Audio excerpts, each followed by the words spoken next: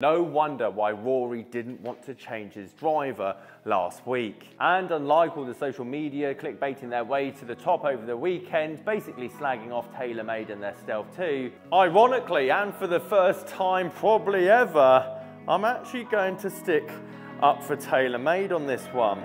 I mean, that's so slow as well. If that doesn't make you swing it slower to perfect your numbers, I don't know what will. Because apart from the driver that I'm going to show you today in the setup that I have, there's two factors of this story that I do find quite fascinating and which quite a lot of people don't realise. The first being so many golfers in this rat race to find more clubhead speed and find more ball speed, yet not thinking about, will I find more fairways? Because even though a lot of social media pages did a great job of shortening the Rory McIlroy clip when he was talking about the driver change, yeah, I wish I didn't have to bet on a new driver. I wish I could just use the old one, but...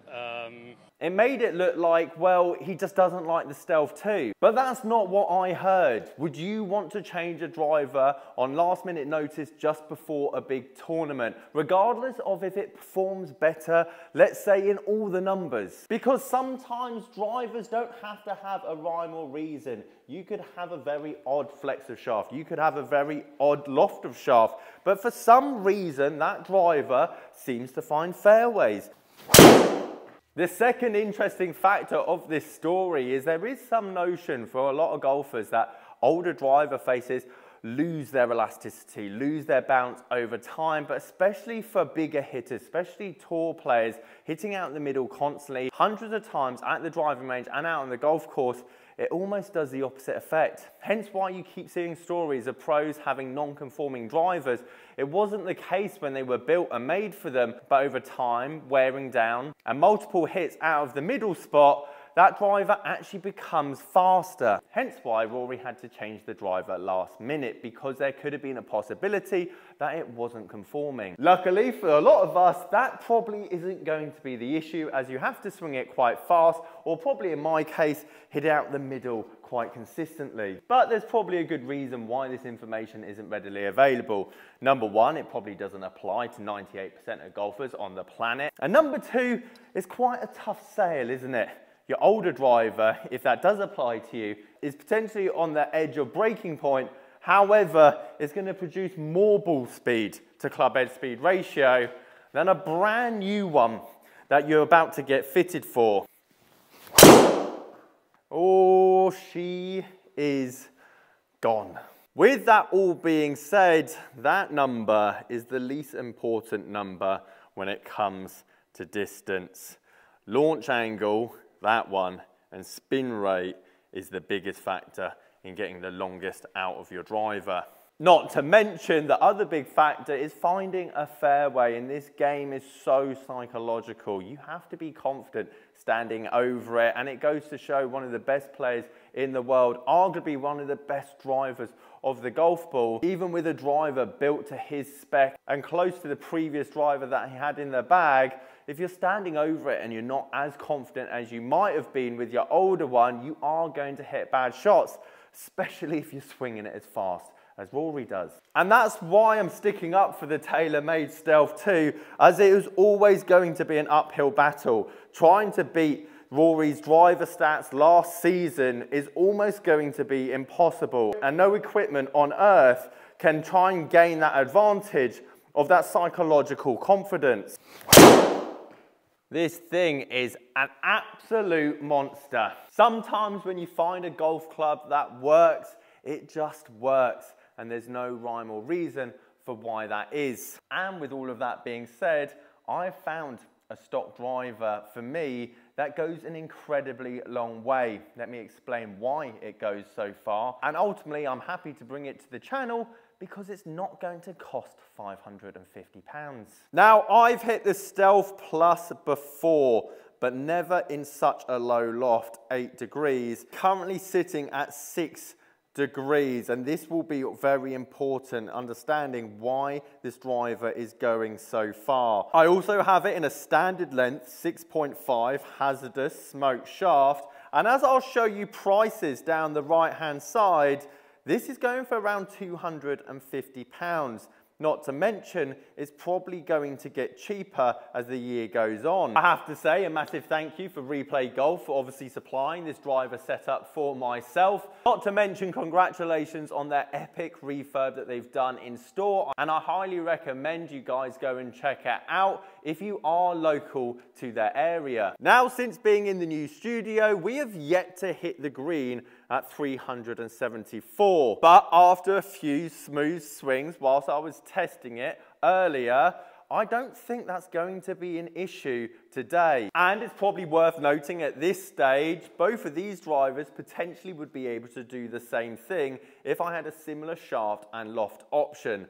Both geared for that low spin shot that you're looking for a fast club head speed player, but sadly I don't have an 8-degree version in both of these heads. Now, I've been using a relatively low tee length for the shots that you've seen at the start of this video, so let's change that up, let's tee it up, let's drop that launch angle, let's get some drives out there, and hopefully you're going to be amazed with how far this thing can go.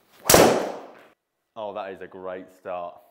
Especially for the standard playing swing, 118 miles an hour. I haven't hit that kind of spin since the original Great Big Bertha Epic in a similar head design and loft. Not to mention 350 yards for a relatively slow club head speed. Well, for me that is. Right, let's see if we can maintain that under 2,000 backspin mark if we ramp up the club head speed a tiny bit. Oh, that is hit. 122 miles an hour club head speed. Look at the carry on it. That is the longest drive we have hit in the sim, and we're only 3 swings in. That spin rate is disgusting. I'm almost thinking this could be my new long drive driver for this season, especially one that I can hit straight. I mean, I haven't really got that bad a dispersion with it either, and this setup is just perfect, well, for me at the moment. And for everyone commenting, yes, I did see Alex's video that he posted the other day, and welcome the challenge with open arms. Great player, great guy, but I think I've got a new weapon. I mean, that is off the heel as well. I mean, that's supposed to be high and spinny, but I've still got an easy 320 out of it. Oh, we're going to hit the green today. We're going to hit the green today. Oh, that could be the one. That could be the one. Get up there, you beauty. 377. PB's been broken all around the place. Now, I must exaggerate why we're seeing the numbers and the distance we are. It's not the carbon face, but because these numbers are so close together, 16.8 degrees launch angle, I'm hitting up on it by 10 degrees. That low loft and X-diff shaft is making a huge difference. Hence why I'm getting 1,300 backspin.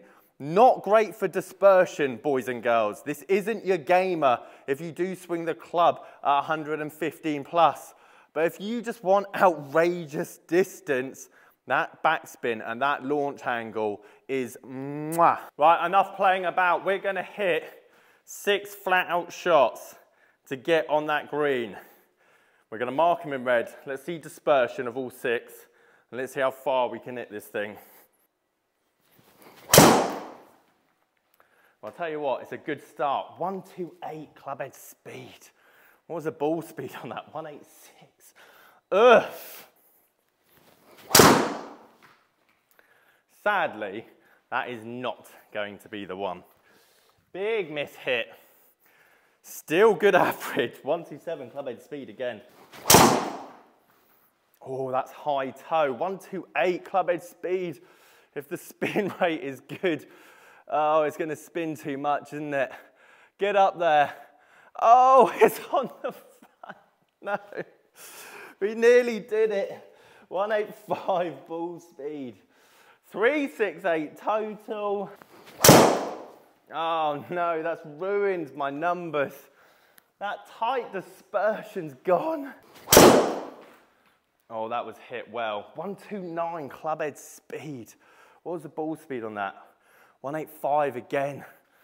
Just missed the green, 360 something. Right, 130 clubhead speed coming up. Nope. There's my 6. I mean, I know you can only see 5 because we hit that massive duck hook. That's the issue when you have backspin that low. Right, 10 minutes till my lesson gets here. Let's be having ya. Oh, we're close. We are close. Oh, if the spin's good. I mean, that's so slow as well. What's the spin rate? 1699, that might be it. Get up there. Get up there. Oh, we've hit the green.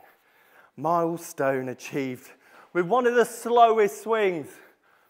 If that doesn't make you swing it slower to perfect your numbers, I don't know what will. £250 second-hand price, 8 degrees, Stealth Plus Smoke Hazardous shaft is currently on the top of the leaderboard at 376 yards. Let's see if I can find a better alternative in the next coming weeks. Guys, if you like this video, you might like this one up here on the left-hand side. See you guys there.